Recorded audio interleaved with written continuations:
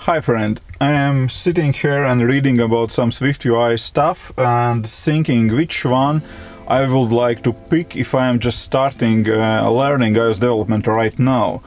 Let's say old UIKit framework for user interface building, or new and shiny SwiftUI, which is just released and still in beta, so not in production yet. But it's quite a big question, which one to pick, which one is the best to learn right now, and if I would start to learn iOS development right now, that will be a very confusing question. So I will try to answer it, and also will share some my own ideas what I am planning to do with SwiftUI as already working iOS developer.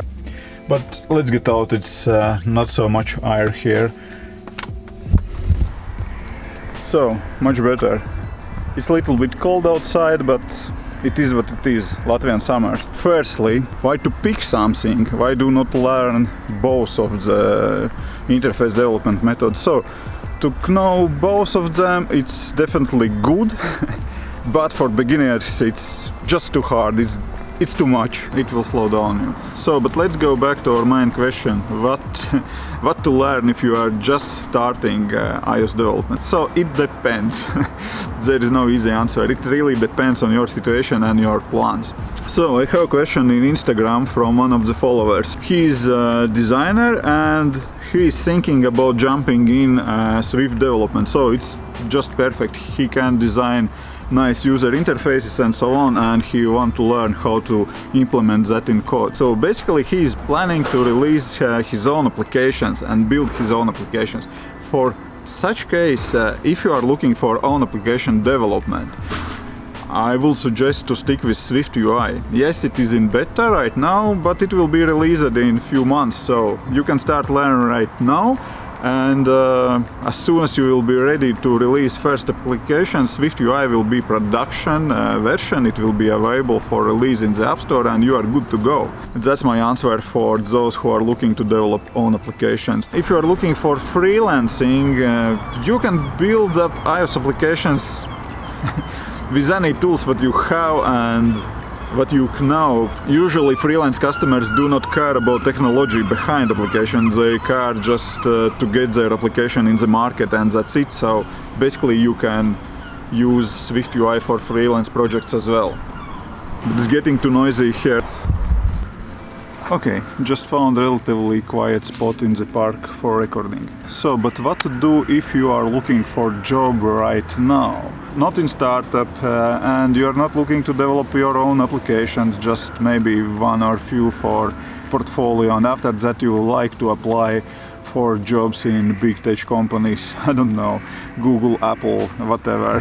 Then SwiftUI is not a way for you. You have to learn UIKit first, definitely, because I will say that minimum is 2 years, but I believe that at least for 5 years we will still see UIKit projects which have to be maintained and so on. So, for example, I'm developing iOS applications in Swift only, but I still have some Objective-C libraries that I'm maintaining for a few of my freelance customers. That just how IT works. So you will see UIKit applications for a very long time, and I will say 3 years, at least 3 years, you will have to know UIKit to get the job as iOS developer in bigger companies. If you are developing your own applications like I am doing as well, so that's up to you what to do with this SwiftUI. So you can start to use it, I don't know, after 2-3 years, or you can start to use it right now. Sure, you can mix both of them, you can mix UIKit and SwiftUI, but for indie developers I believe that speed is very important and maintenance costs are very important, because as indie developers usually we are just a one-man company.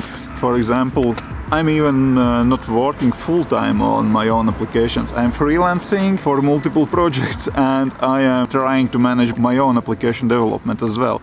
And basically I don't have time to implement one feature 2 times. There is no reason to do that just for fun. What are business reasons to implement SwiftUI? So that is faster development. Definitely you can build iOS applications faster. If you are looking into Apple Watch development, so SwiftUI is only right way to go. If you are looking to implement SwiftUI for your applications, I would consider to drop iOS 12 support in your applications. Basically that is what I am thinking to do, because I have in my mind plans about Apple Watch application development for my freediver apnea application, and this will be very nice playground for SwiftUI learning. So I'm thinking about that, and I suggest to you think about that as well, about going all in SwiftUI. But if that is important for you to have as much users as possible, so probably you will not like to drop iOS 12. So I'm looking in my numbers and almost 90% of my application users are on iOS 12. So I guess that they will migrate to iOS 13 quite fast.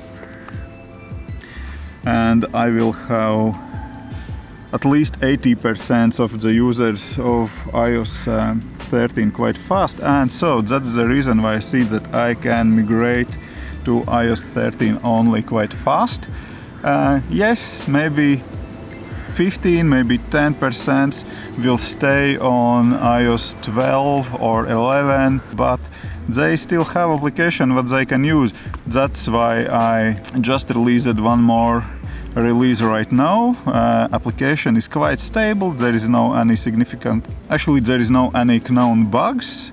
That works fine, all of the functionality is on place, and I'm thinking about slow migration to SwiftUI. That's what I'm planning to do with my own application. That will be way how to learn SwiftUI, and if I will see that I have time for Apple Watch application development, that depends on upcoming projects right now.